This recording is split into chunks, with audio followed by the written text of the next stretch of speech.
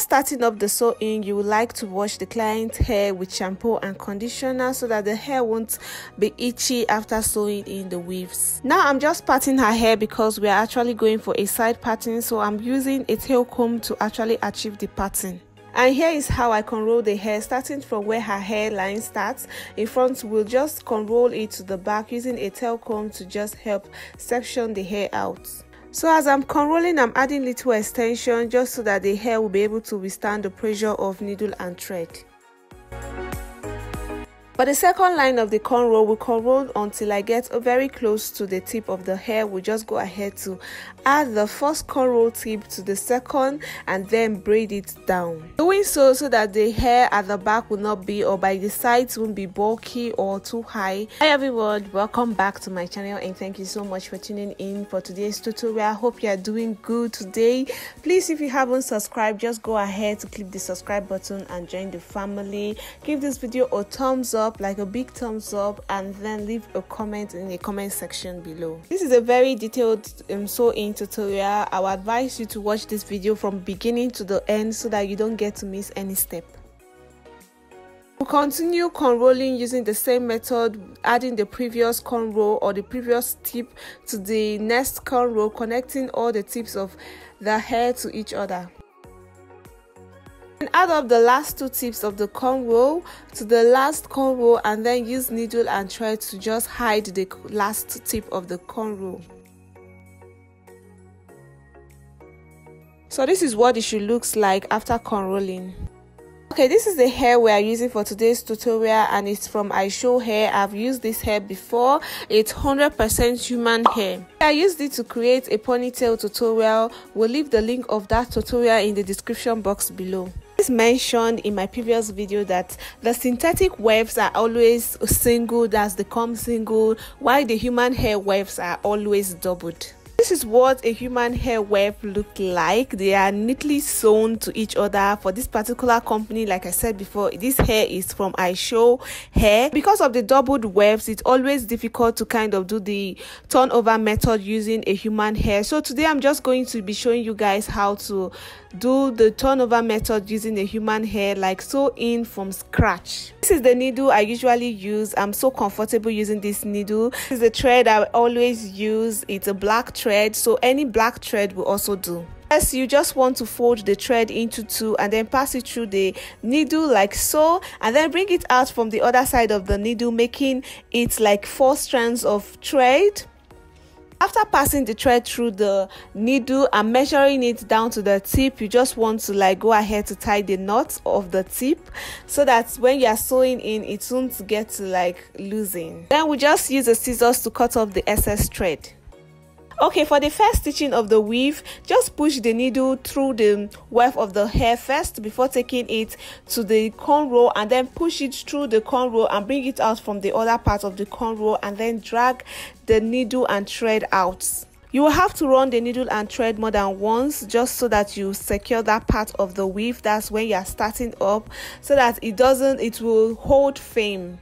Dragging the needle out, it tends to like form a loop. Just take the between the opening of the loop like twice, pass it through it twice, and then drag it out to tie the knots so that the hair will be firm. Let's do it again. Just push the needle and the thread through both the weft of the hair and the cornrow, and then bring it out from the other part of the cornrow to actually form a loop. Then pass the needle through that loop like twice so that it will kind of tie the knot. When you are dragging the thread out, use your hands to push both the needle and the cornrow so that the knot will be tied firm. I had to do this twice or 3 more times so that you get a better understanding. Okay, we'll continue sewing this way until I get to the end of this line.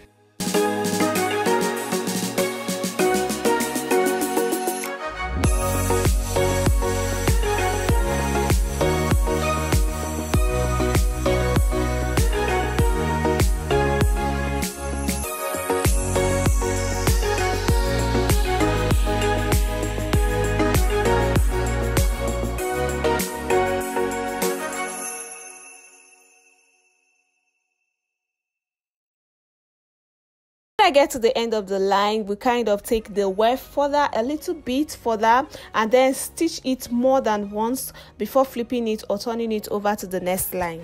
Once I turn to the next line, we'll still go ahead to push the needle through the weft of the hair and the cornrow, bringing it out from the other part of the cornrow. Instead of just dragging it once, we'll just go ahead to like roll the thread round the needle twice before dragging it or pushing it outward completely. I really like you to pay attention to this video carefully if you want to learn something out of this, because sometimes it's kind of difficult to explain hairstyling. The best way to be able to understand is just to pay attention to every detail while you watch. Once the weave is being turned over to the next line, since it's a human hair which is double weft, you will still need to push the needle from upwards to downwards or from up to down, and then when you are dragging it, you drag it upward. That part will be laid flat. Okay, you can only do this method while doing the turnover method on a human hair, so that that part will actually be flat. It will be laid flat. Allow you guys to see for yourself and understand for yourself, so just watch this video very carefully.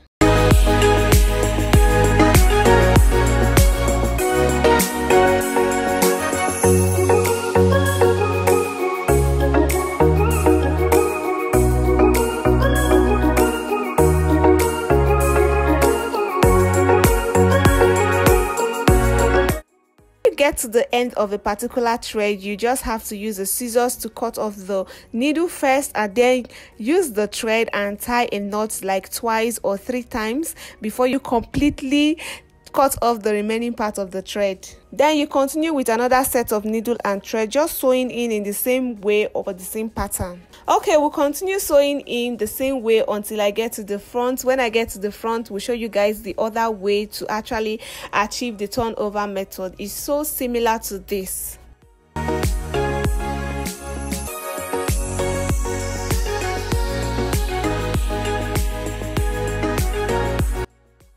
After sewing in the first 3 lines, for you to start sewing in the 4th line, you will have to take the 3rd line further to the front, that's to the first cornrow in front of our head, and then you flip it over to the next line, doing the turnover method, and then continue sewing, making it the 4th line.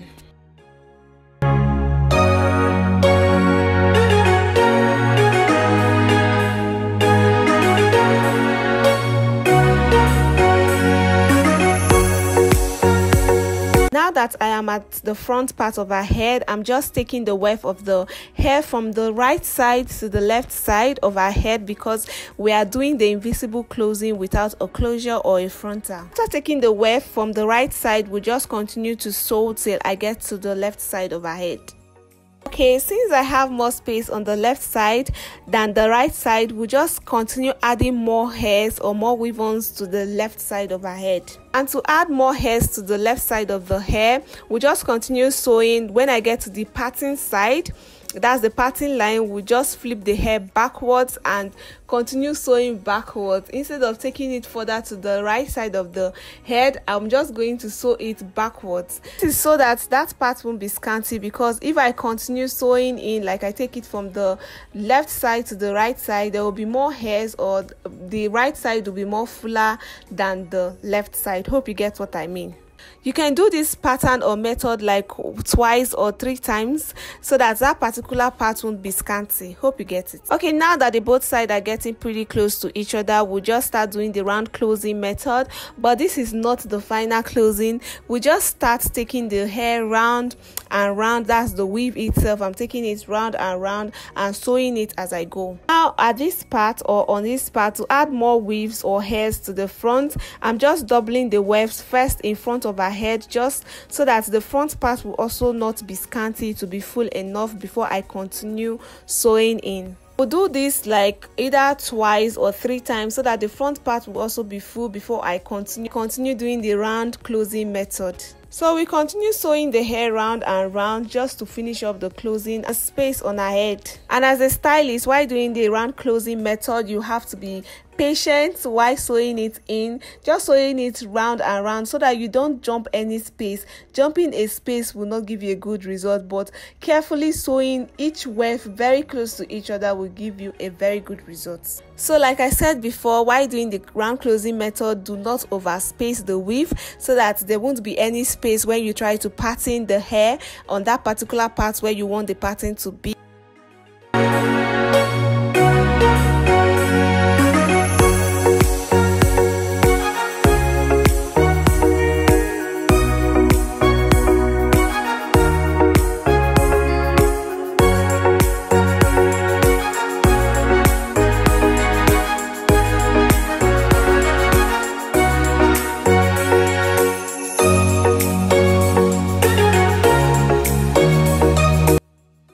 Okay, after sewing in, you just open up the hair, that's the parting, using a tail comb to do so, or your hands. You can actually use your hands to like open it up, or use a tail comb to do so, to pattern it. And while patterning it using a tail comb, you are also kind of brushing it so that the hair you'll be able to tell if the pattern is okay for the client or not. Brush it a little bit, and then if it's a coily hair, you don't really need to brush it so much, but if it's a straight hair, you can brush it very well so that you can be able to tell if the pattern is good enough for your clients. Once that is done, you just take the needle and try to sew that part like so. Just watch carefully to understand what I'm doing.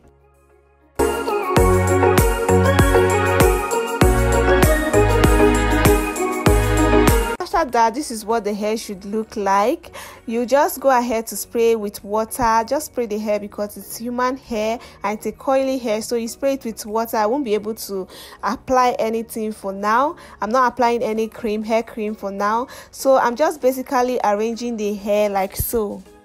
So yeah, thank you so much for watching this video to the end. This is the final look. Hope you enjoyed this video. Hope it's helpful. Hope you're able to learn something from this video or from this tutorial. Please, if you did, do not forget to give this video a big thumbs up. Share to friends and family. Share it to friends and family, and leave a comment in the comment section to tell me what you think about this hair, and also what tutorial you want to see up next on this channel. Subscribe if you are new here. Just go ahead to click the subscribe button and join the family. We'll talk to you guys in my next video. Stay blessed. Bye.